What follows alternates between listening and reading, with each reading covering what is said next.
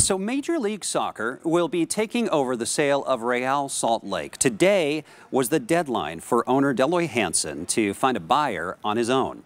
Hansen announced his intention to sell the team in August after allegations of racist behavior, and he took a leave of absence. Now, our content sharing partners at the Salt Lake Tribune say Hansen has met with potential buyers, but the talks really didn't go anywhere. Here's a look at what the sale would involve, because it's not just Real Salt Lake. It's called Utah Soccer Holdings, and they own Real Salt Lake, the Real Monarchs, Rio Tinto Stadium, and the Harriman Training Complex. So really a huge land development and a big part of the city of Sandy as well. So joining us this morning to go in depth in this sale, Alex Vehar covers Real Salt Lake for the Salt Lake Tribune. And Alex, I'm so glad to get the chance to talk to you about this. First of all, is there any like formalized announcement? Do we know that the keys of the car have been given to MLS at this point, or is it just we know the deadline is today? Right now, we just know the deadline. The deadline was set several months ago. It's been known for quite some time that January 8th was when Deloy Hansen kind of had to sell the team by before the league took over the sales process, to be clear.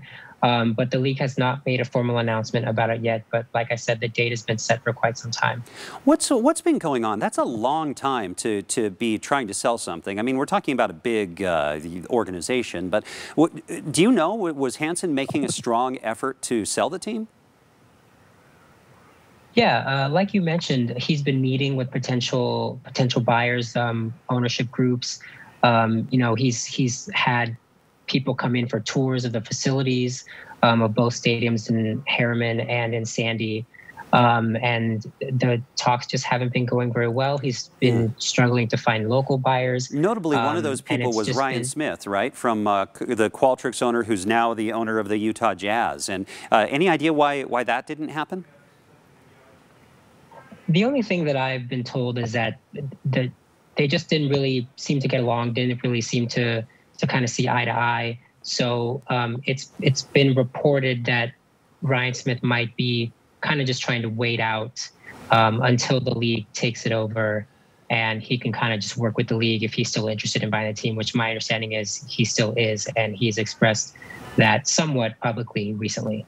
And do we know how much is the team worth, or how much are they asking for? I don't know what a Major League Soccer franchise goes for. There was a report early in the process, maybe about a couple weeks to a month after Deloy Hansen decided that to sell the team, that he was asking for about $500 million. Now, that included RSL, the Monarchs, the Utah Royals at the time, which has since been moved to Kansas City, and all of the facilities that we've been talking about. So it's a little unclear what taking the Royals out of the equation means for the valuation, but the $500 million figure is a pretty good marker, considering that's about how much it costs for an expansion team to come into the league. Okay.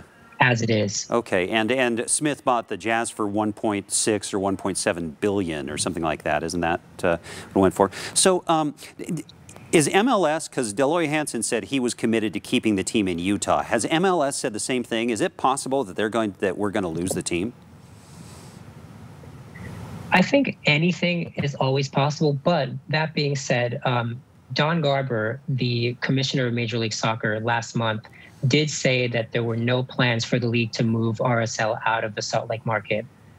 He said that Salt Lake City has been a very good market for the league. There's history here. There's, obviously infrastructure here. So it wouldn't really make too much sense for the league to take the team out of the market. But things happen all the time, and I kind of just think it's my personal opinion that it's not likely the team leaves, but I don't know, it's sports. Yeah, so. they would have to abandon that beautiful stadium and other things too. So last question, we're pretty much out of time, but RSL had a pretty bad season just now. They've been a good team over the years at various points. They won a championship in 2009.